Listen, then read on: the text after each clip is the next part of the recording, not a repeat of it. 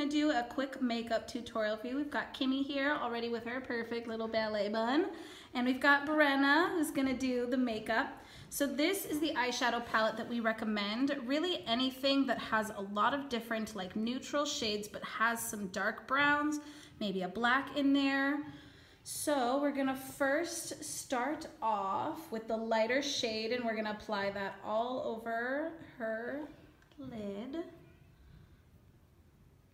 Will you put your head up a little bit for me, Kimmy? Thank you. And dancers ages 8 and up, they should be putting on foundation, blush, all that kind of stuff. For younger dancers, they just need a little bit of eyeshadow, a little bit of brown. But for older dancers, you just want to have the whole lid covered in a neutral shade. Then Brenna's gonna go in with a fluffy brush and go into kind of the medium brown. We want to build up color instead of going right to the darkest. We're gonna make our way there, but just not yet. She's just pressing that into the crease of the eye and the outside of the eye, which is kind of that eye socket. You can almost feel it on your dancer as you're swirling. This will buff out the eyeshadow, help blend everything in. Get a little bit more. You can always build up. You don't need to get a lot of color right away. You can keep building. And then she's gonna build up even more, build into a deeper, darker brown. And yeah, always wanna start on the outside, so that's where most of the color goes. And then you can blend inwards. You don't have as much color on the inside of the eye. Kind of gives a cat eye look. And the same motions, circular motions, blending. You can bring that little bit of that lighter and darker eyeshadow in a little bit more.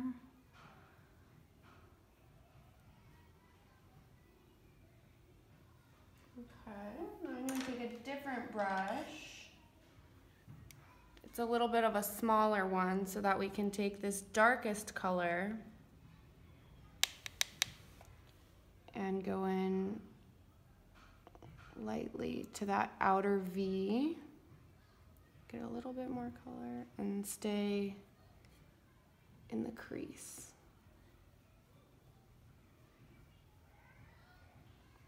And I kind of just pat it on there at first, and then you can smooth it out. And if you need to, you can always go back in with the brush you used before, blend it out a little bit, buff it out, go back in with a lighter color, go right on top of what she just did. Make everything kind of have no harsh lines.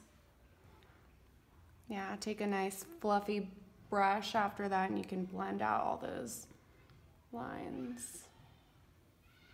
All right, and that is an easy smoky eye. And look at, you've got a little bit of definition on the outside, staying dark but not dark on the inside. Now for the eyeliner, you could use liquid liner, or we have a simple little hack. We have an angled brush and we've just dipped it into the darkest eyeshadow out of that palette.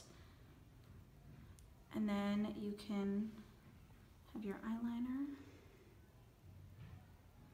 go right across the lash line. And if you want to use an eyeshadow, it doesn't make it as difficult to be perfect. You can kind of just smudge it out and blend it out. But eyeliner is important if dancers are wearing fake eyelashes because it helps eliminate any eyelid space if you're doing eyeliner. We kind of like to wing it out a little bit so that when you put the lashes on it, it helps with that effect. This actually isn't that dark, so it would be better to use a black shadow or a black liner. So now we're going to do false eyelashes for Kimmy since she's under the age of 10. We're just not doing too big of fake eyelashes. They're demis or the Ardell 110. They're nice and small, not too big.